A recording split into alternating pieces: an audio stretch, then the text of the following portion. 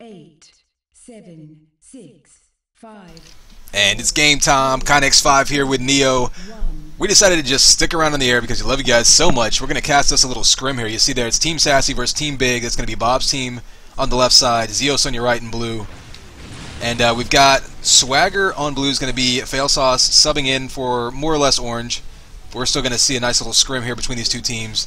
It'll be interesting to see which maps these guys decide to play, and you know, maybe seeing if they're trying to shore up their weaknesses, or maybe just test the waters and see what maps they want to choose for their matches. Yeah, definitely. And I think it's actually Helios, right? Is oh, sorry, yeah, Swagger is GS3K. Yeah, sure.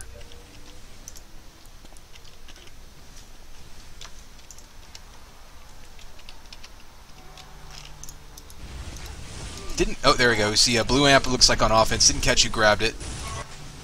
I think they may have gone down already because I passed them. Oh no, there it is. It's GS3K on cover with it. Kills out the cover. Going to pick up that flag in a very bad spot right now.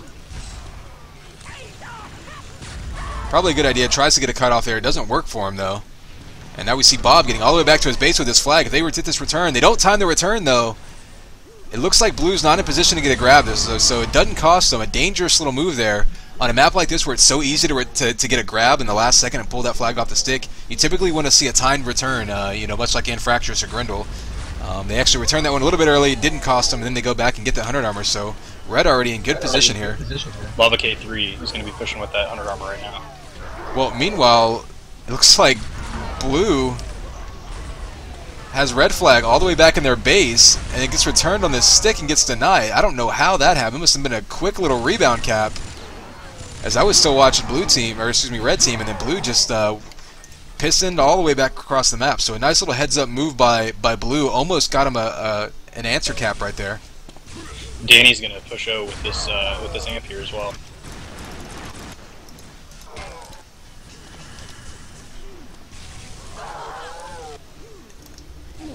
So Amp goes down, Bob goes down. Looks like we've got FailSauce with his flag. 125 health, no armor, he's all by himself. Doesn't really scare him usually. He'll keep that flag moving no matter what the cost. Doesn't get very far there, but again, one thing that having a really aggressive flag runner like that does is it keeps your D honest. They can't really push out to mid, especially on a map like this, because they have to constantly be worried that even if there's only one person sneaking in behind them, they have to guard that flag, and they really have to honor it. Yeah, Danny now with 2 double damage and 100, went in with 100, and died pretty much immediately. Yeah, I mean, it's not surprising seeing these early power-ups getting contested. Probably see both teams do a pretty good job of contesting them early on. It's really once you get about a third into the map, and especially past the halfway point, that's when you start to get tested, because you're not always going to be able to be in position to hear it taken or to take it yourself, and so sometimes teams will start to lose track right around, and it can really end up costing them later on in the match. FailSauce, meanwhile, pistoning back into his door. We know he likes to do that because last time he did, he got his head stomped, and we took a look at that earlier. Makes that jump that time. Shockball takes him out. His team's going to get a pickup. They're waiting for this return, though. They're sitting on their stick. The flag carrier is out shock side. They have a lot of cover, though. They don't have enough returns. Well, there he goes. They have precisely enough return because they're able to get that flag back and tie it up. So not even 5 minutes in this game, we've seen caps coming through both sides. Bleak is one of those maps where the flag's going to be moving an awful lot, but it's not necessarily always a high-scoring game. Lava K3 with that amp run, 1 health in his own base. Yeah, I'm watching him at first person. I don't know how he survived. He picked up those health packs. He was back in his base. Amp is down, though. They missed the pickup. Bob translocates right over the flag, and that one goes back, so... and Vengeance has a lot to say about that one, but still a tie game, although GS3K pushing across the map, goes down to some rockets by Dre. Here we see Element running the flag. I'm not sure. They're probably going to want to keep him off of the flag, given that he's got someone talking for him in TeamSpeak, because as we've seen from pickup games, while it's still very helpful to have someone talking for a person without a mic, the problem is they can't tell their intentions, and they can't broadcast their intentions ahead of time and where they're going with that flag. FailSauce got that last 100 shield, and I think that Zyos team is the only team with any timing on the 100 at the moment.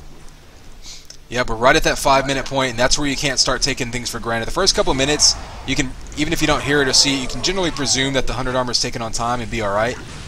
As we see GS3K with a killing spree with this amp. We've seen a lot of amp flag runs going on here. Yep, Danny with that cover ramp. He has the flag now.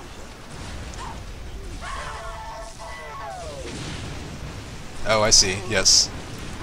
I get swag and swagger. I'm going to call it wrong all game. I'm not even going to... Yeah. Element with the flag now, running back to his base.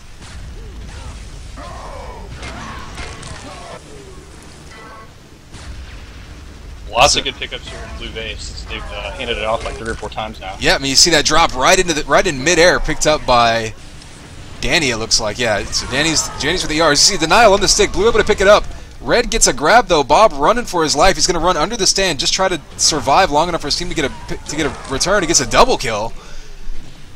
So he's kind of like barricaded himself under the flag, and a pretty smart move there by Bob. And some nice spam coming out to make the most of it as his team was able to put 4 in return and get that flag secured. And now they're actually moving it across the map.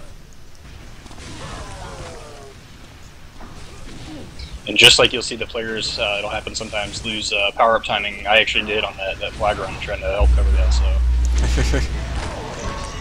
It sounded like amp was just taken. Yep, looks like we have Danny still has timing. He's got that amp in his hands. He's going to be covering with it. His team's getting back to base. Of course, on a map like this, you're going to see a lot of emergency pulls at the last second. Red team, though, seems to be all dead or out of position. There's no... Boy, you see a couple coming in. They get the flag moving.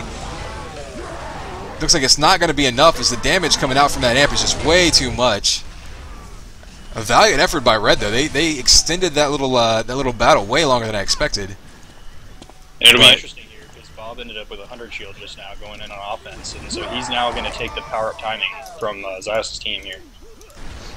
Yeah, that's been a key. I mean, I'll flip through the stats real quick if I can, but I don't know if Bob's team has gotten any of the power-ups until that point. Looks like Bob has 100 armor. See, Lavak had taken a couple hundreds in the double damage, so looks like Lavak is maybe the one helping control mid for them. I'm going to go ahead and watch Chowie for a little bit. Again, this is a map where the flags are constantly moving, but you don't necessarily see high scores because defense can track down flag carriers really well in this map, especially if they have any kind of mid presence from their offense to slow them down. Chowie looks like he's experimenting with... on each other in the middle. This looks like SaSSy, I think, came up and just grabbed that 100 shield just to keep the enemy team from coming in with it. Actually getting the camera spectator bug, trying to view these power-ups, so I'll see what I can do about that. But anyway, we're going to watch this flag moving. GS2K going down. Flag's still sitting there. Blue's going to probably want to pick it up. There you go. Danny picks it up. No armor, 110 health. Has no cover on him, so he's just going to try to piston past the enemy D. Not a bad idea. It doesn't work out for him. His teammate almost was there for the pickup, but didn't quite get there. And so Dre running the flag. Something you don't see too often. Bob double kills. Taking this one out mid. Gonna hope to meet up with some cover out there. Hoping Chowie misses a flak primary. He does not. So I'm back on Chowie. Gonna watch him play some defense here. This game has slowed down quite a bit. Does it look like both teams are still contesting these power-ups, though? Yeah, definitely. There was just a fight down there at 100. Both teams definitely have power timing on 100. I believe the person that grabbed it commied, but if nothing else, kept it out of the hands of the other team. Yeah, it looks like they're being contested, and that's really as important as anything. Because even if the defense can know which player to focus fire on, who's sneaking in there with the 100 armor, that alone that can help a lot. SaSSy's team ended up getting it. I believe he just died though. I think it was Danny.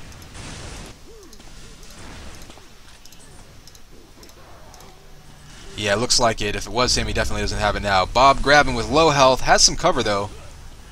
Lavak, though, not able to keep him off of him. And goes down to mid. That's a double kill or a double KO there, but Chowie's able to sneak up there and grab it. Now, GS3K waiting for some cover. No armor on him. Taking his time. This is one of those maps where you can double back into the base and wait for your cover because it's so easy to cut flag carriers off in mid that a lot of times defenders will just immediately default to running out there. See, nice pickup there by Danny. Both flags are going to be back in their bases now.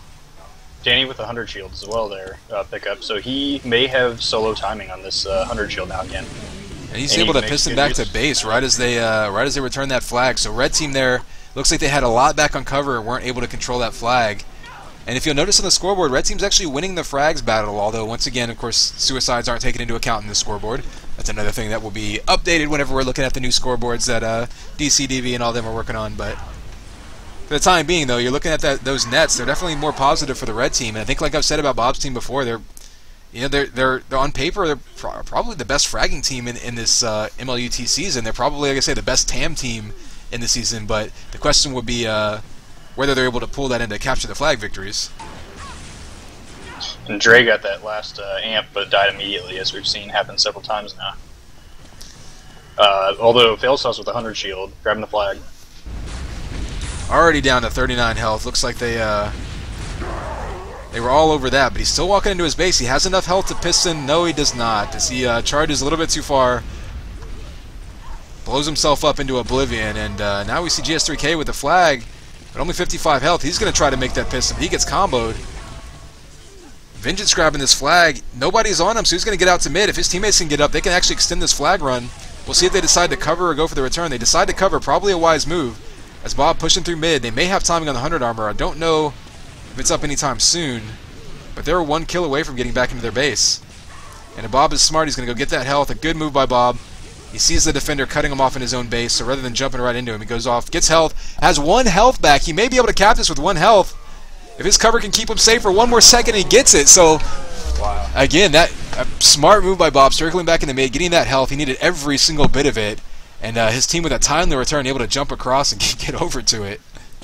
And now 100's been up for a good 30 seconds. Neither team has power-up timing on this. I'm going to go look at amp. Yeah, 100 is just sitting there. I actually have a great view of the top-down view of 100 because I'm through the floor on amp. So I can't really get a view of amp, but I get a great view of 100. And still sitting there. There we go. Blue team finally takes it. Danny takes a peek and sees gold, so... Yeah, he's got 150 armor, 120 health now. So if he can get a pickup here, this could be trouble for red. And there you go. See the pass right there. Smart move right there. Passing it in mid route. Something we talked about last show. Something you don't see enough of. Like that rocket right there probably would have killed their other carrier. Could be. There's the return. You see only 30 health in the flag carrier. He's not going to be able to piston up. They don't get that pickup too. Oh, wow. So a nice move by red, keeping themselves in the game. We've actually seen a lot of really close denials on both sides here. So really exciting game. This is one of those maps that if teams decide to slow it down, can really get bogged down in a lot of like team deathmatch fights that go on in mid, and can really get turn into a slow defensive, low-scoring affair. But even though it's only 2-3 at about the halfway point, or a couple minutes past the halfway point, it's actually a really exciting game.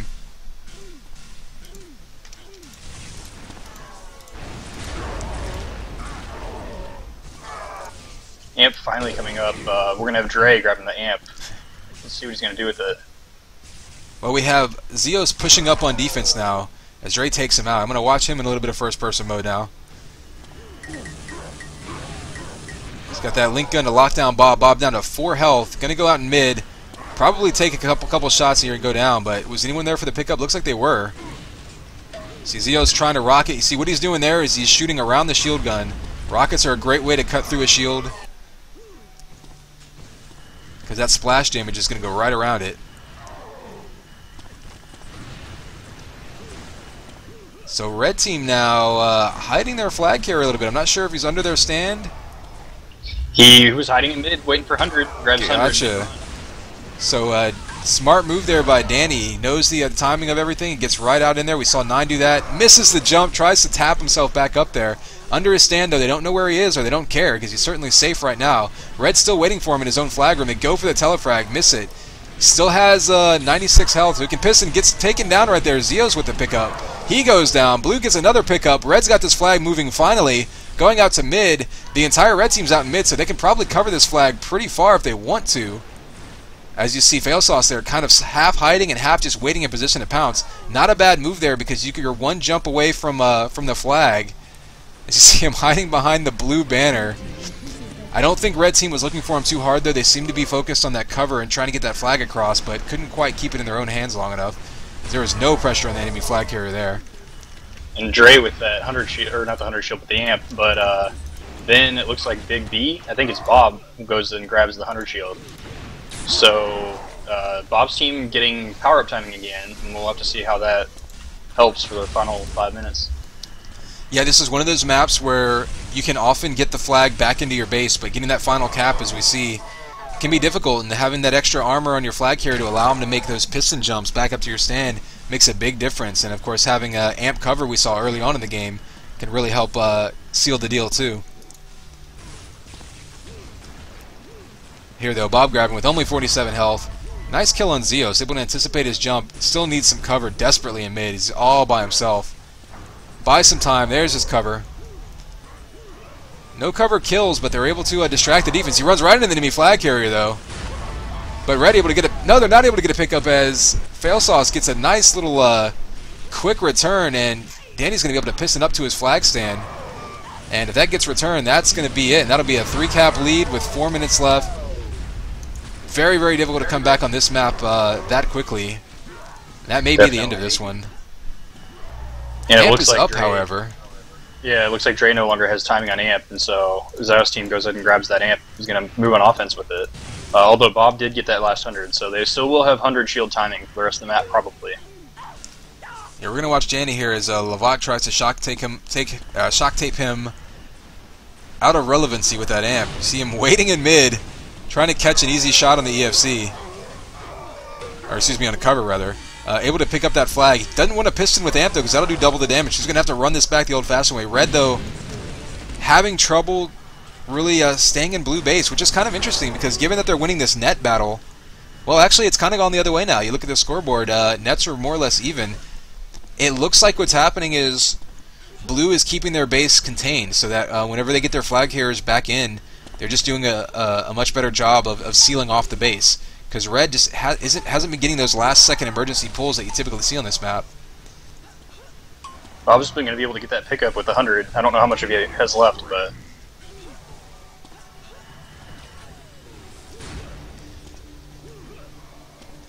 Well, it looks like GS3K is kind of tiptoeing across the map with very low health, hoping they'll get a pickup. Flags on the ground, gets returned. That was a cherry pick. Vengeance, meanwhile, walking it across mid. Really just trying to get something to build on here, a little bit of momentum. Knockdown low, that's typically a death sentence on this map because everyone's going to anticipate you going there. Goes down. And Danny now just kind of keeping that flag moving. And as we talked about before, 2.5 minutes left. Very unlikely to come back from 4 caps, but... and Ganja's going to, or Ninja is going to grab that 100 shield mid-run right as it comes up. Yeah, we've seen blue also doing a better job than red of relaying these flags, and given the team makeup that you're seeing, especially having FailSauce in there, not that orange isn't good at it too, but that's definitely one of FailSauce's strengths. That's something you expect to see, and it can be very frustrating, especially against a team that can be superior in one-on-one fragging ability, because you can get kill after kill after kill, but if the other team is on the ball and able to get those pickups, it can get really frustrating really quickly. Yeah, definitely, and you could tell it was kind of desperation time there for the last at least couple minutes here, because that amp sat there for a good minute and a half until anybody noticed it. Yeah, both teams completely focused on the objectives. And, that's something that I think as you see these teams get comfortable and start scrimming more, you may start seeing that happen less, because you may have people designated to it. Basically having an area of responsibility to where, if you get into a situation like that, you may say, hey, you're the one who needs to cross mid-high every once in a while just to double-check on it. You see a flag pass there, a failed flag pass. So Big V goes, fine, I'll keep it myself. I think he's going to kill himself here to pass this flag. Oh no, he's getting ready to piss into the sand if it comes back. Doesn't though, going to pick up his 50 armor. He's still not looking too good on health, but his health packs should be spawning soon. He's going to pass that. Let's go ahead and watch blue flag carrier. So he's still in pretty good shape, has some armor himself. Hiding in the same spot behind that banner. And jumps straight over to the flag stand. So red team now is having some trouble getting these timely returns and protecting their flag carrier, kind of one or the other.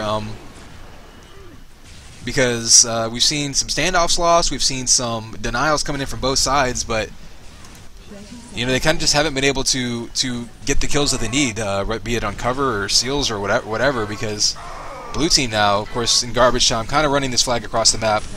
Doesn't really matter at this point. I'm going to pour through some of these stats.